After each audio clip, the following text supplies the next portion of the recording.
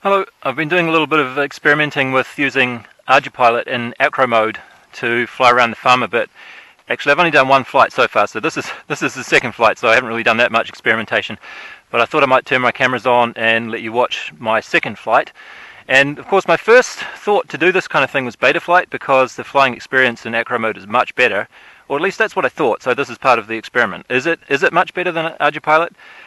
Turns out it is, but the nice thing about Arducopter is that you're going to have GPS rescue, a proper GPS rescue. Apparently the one in Betaflight's not that great, but this is a really solid, dependable GPS rescue, which will let me go flying around quite far away without having to worry about losing radio control and video and stuff. So what I thought I might do is I get about 15 minutes out of that battery there, so I'm curious about what that thing is down there. It looks like a shipping container that's been set up as a sort of a shed, and there's a shed there, and then there's a shed there just behind some trees over there, and I thought I might just go and look at all those sheds maybe. And I don't know if we'll get to that third one there, because it's, like I say, it's behind the trees, so that might be a bit of a test of my rescue mode. But anyway, let's see how it goes. And on my quad here, yeah, so I was going to try this with my mini quad and try and make a mini quad that has GPS features as well, but then I realized I just have this one. So instead of making a mini quad with GPS features, take your GPS quad and put some FPV stuff on it. So we've got Runcam Eagle and then just a regular 200 milliwatt transmitter there. And for you guys to look at something, we have, why is that pointing at me? Oh, it must have turned off while I was talking. This is a DJI Osmo Pocket, and you can set these to a mode called FPV, where instead of locking the horizon level, it will follow, the roll will follow, but with nice smoothing. So hopefully it's not going to vibrate too much. I tried this last year and I put it up here inside some rubber bands on here, and the result was absolutely terrible. But hopefully down there it might be a little bit better. So anyway, let's see how this goes. Taking off. You'll notice it wants to level itself. Oh, you might not be able to see it too well in the DJI camera, but if you look at the FPV view, when I push the pitch down and let it go, oh, well, actually it stayed down that time. Yeah, but it has a tendency to want to level itself. So we're doing 50 kilometers an hour going down, so just slow down a bit here. And I'll put it into position hold about here. And well, it went up quite a bit, didn't it? Went up so much that I can't even see the shed in my FPV goggles. See if we can go down a little bit. Down, down, down. Should be right in front of us there somewhere. Oh, there it is. Alright, so obviously if you're doing some sort of inspection, you'd want to have a proper controllable gimbal so that you could see,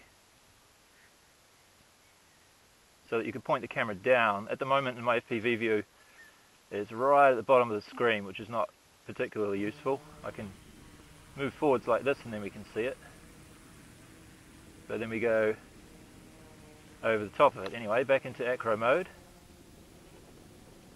and we'll go over here.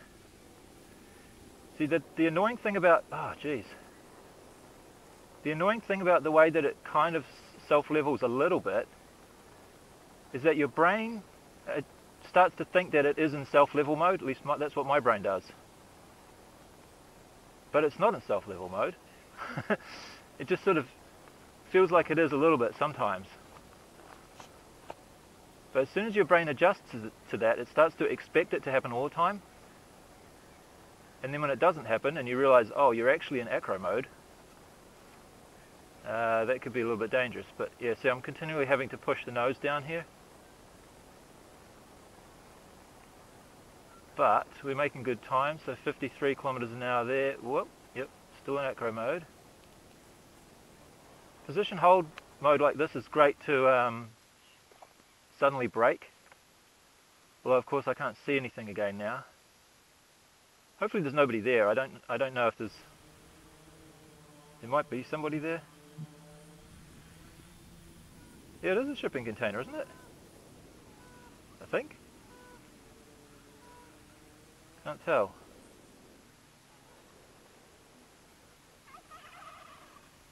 I think it's a shipping container. There must be setting up some storage, or maybe it's a pump, because there's like a generator next to it, eh? Oh, there's another little building there that I haven't seen before. Whoa, whoa, whoa, whoa. Let's not fly into the trees just above the water. Yeah, I'd say this point here is the lowest point along these. Oh,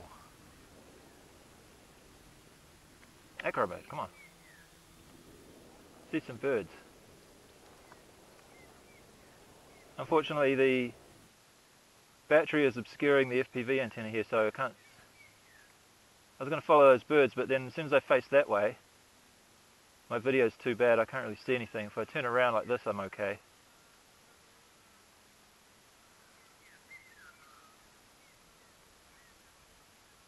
Yeah, now we've gone behind a hill, I think. So let's just not get too fancy here.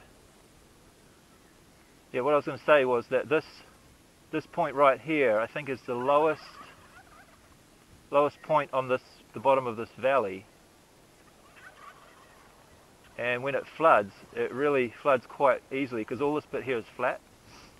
So if you get 3 or 4 days of rain in a row, this is all covered with water quite often. So maybe they're trying to like set up some sort of a pumping station here to, or maybe it's just to pump water up to other parts of the farm perhaps. Anyway, oh, there's a bird again. I think, yeah.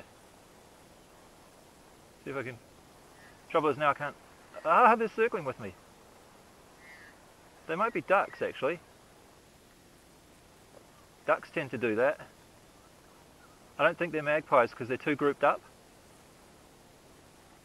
The colour looks a bit magpie-like though, with the white on them. At least that's what it looks like to me in my view. Oh, this is great. Maybe they are magpies.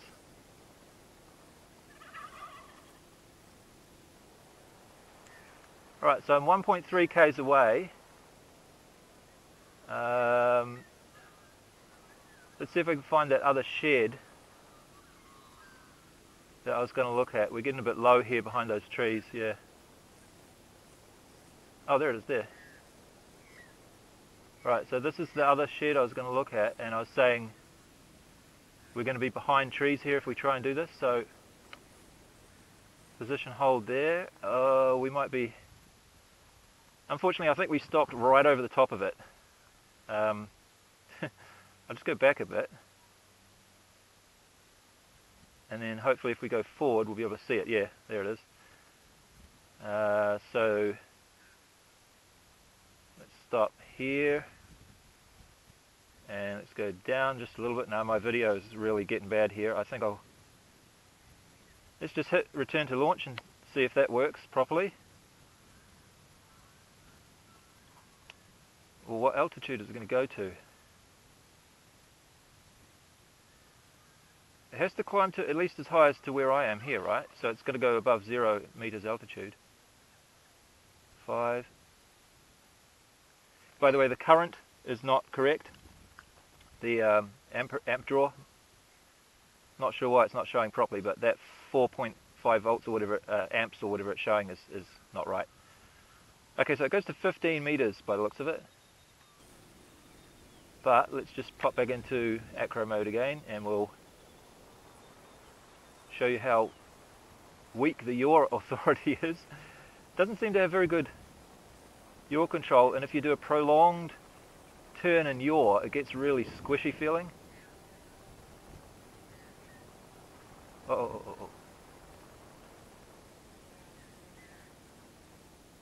I think we're going a bit fast there. Seems like if you go over 50 kilometers an hour, you start to have problems. And I actually got an EKF panic or an error at some point while I was flying this one time. And unfortunately, if you get that, you have no GPS control anymore, so all you can do is Alt hold or land. And Alt hold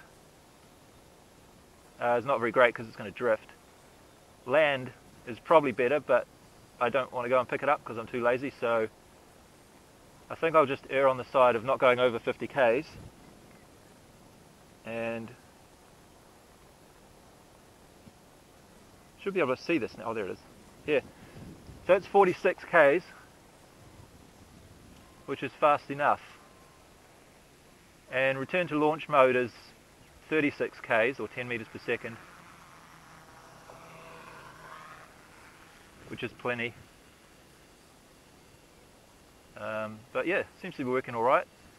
Unfortunately, my video feed is quite vibraty because I have the Runcam Eagle stuck on one of those thin aluminium like brackets, and it's stuck out on the front of the quad, which tends to vibrate a little bit. There's like a PCB plate, and I just screwed it into that. See, I didn't want to yaw that much. The yaw is a bit weird. But anyway, yeah, when you mount the camera like that, even if you smother it with hot glue like I did,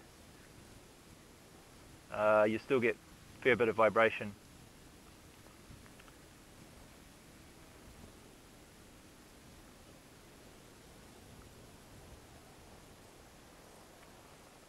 But yeah, as far as, oops, let's go up a bit here, losing video. As far as the goal of being able to fly around the farm without having to worry about signal loss, as far as that goes, this is great. It's working beautifully. There were some goats over here before that I was harassing, but they figured out that they can just go into the trees and then I can't follow them. They're over here somewhere. I think they've gone. Yeah, but this is great. So I'm hoping that the DJI Osmo Pocket Foot. Oh, here they are. Hey. I think I'm okay to harass the goats because they're not really supposed to be here.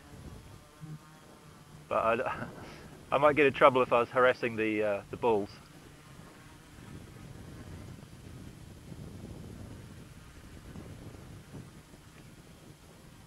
I am but a simple goat herder.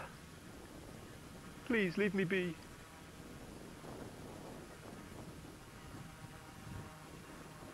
Trouble is, if you do this for a while, they'll get used to it and then they're not scared anymore. Maybe.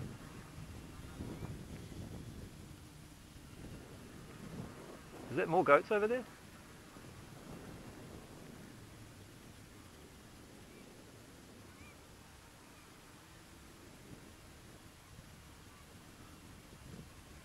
Yeah, how did I miss those goats? Oh, maybe I thought they were bulls.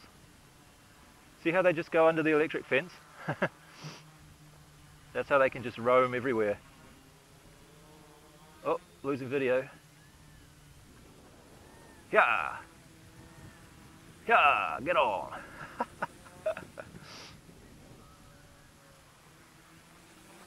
Whoa, whoa, oh shit. Okay, yeah. Whoa, yeah, it doesn't... Okay, let's stop that now. We had some fun. We're at 10.7 volts, so I might just stay a little bit closer to home now. See if we can buzz this. Wow, yeah, see the yaw is really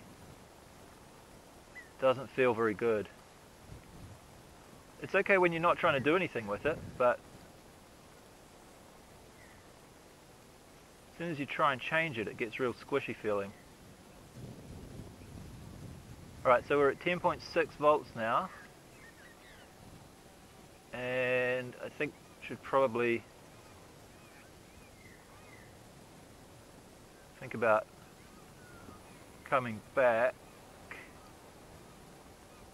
Ugh. Okay, I'm just going to return to launch there. No, return to launch change failed. See that? Lucky I still had video. Battery failsafe, it says. Can I do return to launch now? Okay, there we go. Alright. Wow, if I didn't have video there, and I was just about to lose it because I was going down behind the side of the hill, but I probably would have just left it and returned to launch, thinking that it was going to do return to launch, and it would have crashed. So, even with all this high-tech wizardry, you can't get too complacent, can you?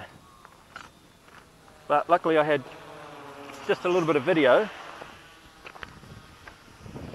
so was able to avoid that.